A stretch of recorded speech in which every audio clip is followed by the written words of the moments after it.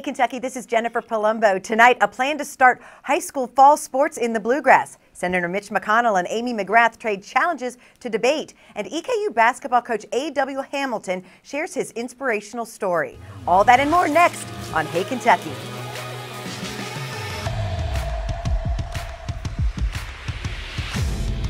Welcome to Hey Kentucky. I'm Jennifer Palumbo in for Mary Jo Perino. Tonight, LEX 18 Sports Director Keith Farmer is my co-host. And Keith, a big happy birthday to you, the big 5-0. Yeah, I'm feeling a little older now. I'm not ready for 50, but it's here, so I'll go with it. It's coming for me in January, so I'll be right there with you. All right, well, with practice for the fall high school sports season set to begin Monday, the Kentucky High School Athletic Association's Board of Governors met today to talk about any possible changes to the original plan. The board had three options: sticking with the plan presented last month to begin playing sports, delay the start of competition until September 28th, or a hybrid model that allows low-touch sports to begin earlier than high-touch sports. A vote was taken on option 2, voted down 15-3. The hybrid model was voted down 13-5. That means option 1 presented last month remains in place. Several board members agree this will be the most unusual year ever in high school sports, and it's the toughest choice they've ever had to make. For everybody out there to understand, this is more than just a whimsical decision for people. There are people on this call who have been working on this 24/7 since March 12th. This is challenging for anybody involved in education and the educational part of athletics. I think there sometimes is a feeling that people can just magically pull decisions out of a hat, and it doesn't happen. Individual school districts still have the option to delay the start of their season. The governor, Department of Education, and state health officials all have to approve the KHSAA's plan. And Keith, that's the big question. Will the governor make changes to this plan? The two no votes coming from Jefferson County Public School Board members who have concerns because they have a 10% positivity rate right now in Jefferson County. Yeah, I think they were really worried about pushing it back. My only concern is just, if you start pushing it back, I agreed with one of the board members. If you push it back, and then all of a sudden things get worse, well, then now you definitely don't have a season. So I think it's better to try it while things seem to be going okay. And then if you have to do it down the road, maybe they get at least a couple of games in. Yeah, and that's what they're hoping. Well, now to the college level, an NCAA council is making a recommendation that could have a major impact on fall sports. The Division I Council is recommending an additional year of eligibility for all fall sport athletes, regardless of how much they're able to compete this season. That means participation in 2020 would not count against any student athlete competing in a fall sport, whether that's because the conference has decided to postpone or cancel its season, because the student athlete has made the personal choice to sit out and forego the season due to health and COVID-19 concerns, or because the team or conference doesn't end up completing the entirety of the season. For UK football, the ruling would mean the potential for another year with Terry Wilson at the helm, along with the rest of the senior class. And Keith, it would also give the coaches an option to play some of those younger players because they won't have to redshirt this year. Yeah, exactly. This one kind of surprised me a little bit that they would do this.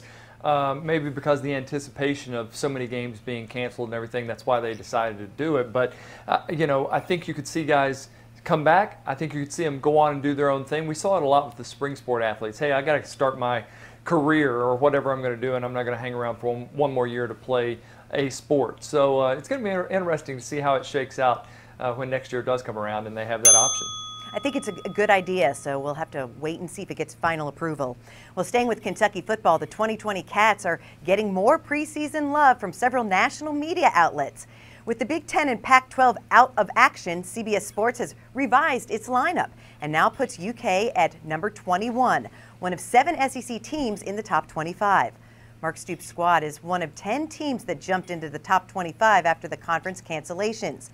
Meanwhile, the staff at Yahoo Sports believes the Wildcats are the 18th ranked team in the country ahead of this very strange season, Keith.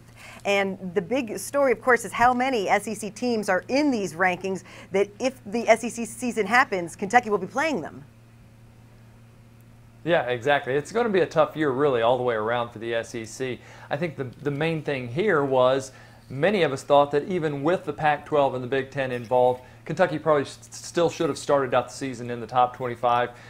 They certainly were close to it in the AP or the coaches poll. So you know, finally getting a little love. I don't like that it took teams being left out to do it. Right. Well, some students who've returned to Kentucky's college campuses in the coronavirus era are concerned about safety compliance from their peers. Students are back on campus across Kentucky, including at UK and U of L. Aside from concerns about off-campus parties, there are also reports of students not masking up or socially distancing on school grounds or in businesses on campus. Several concerned students say they'd rather miss out on a normal experience if it means a successful fight against the virus. All this comes, of course, as university leaders laid out vigorous and detailed plans trying to have a safe return to school.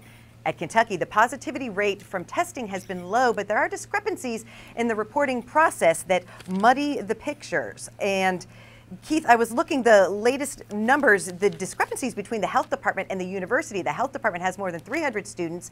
The university has 200 some students. So there are questions about how all these numbers are being added up.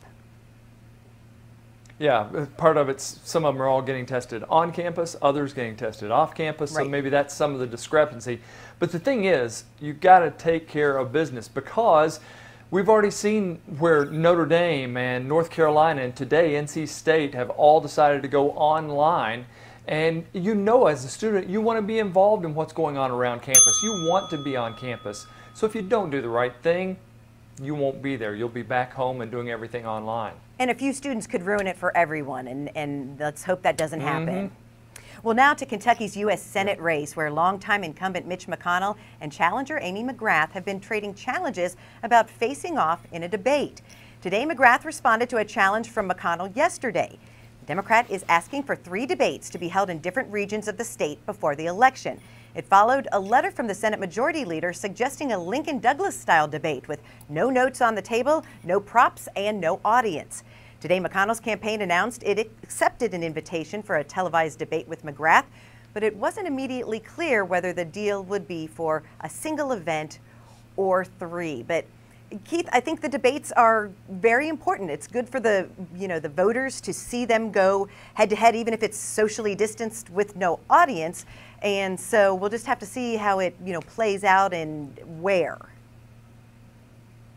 I thought it was interesting that McConnell came up with the idea, for no notes, just, being able to look head to head and to talk about what you know. I'd like to see more of that, I think, going forward with a lot of debates. And it's certainly going to be interesting to see. We'll find out what McGrath is made of when she gets the chance to go up against him. So I'm glad that they are at least getting 1 debate in, hopefully 3. Could make for some interesting TV, too. Well, now to our weekly feature on Hey Kentucky, What's the Beef? Sponsored by the Kentucky Beef Council.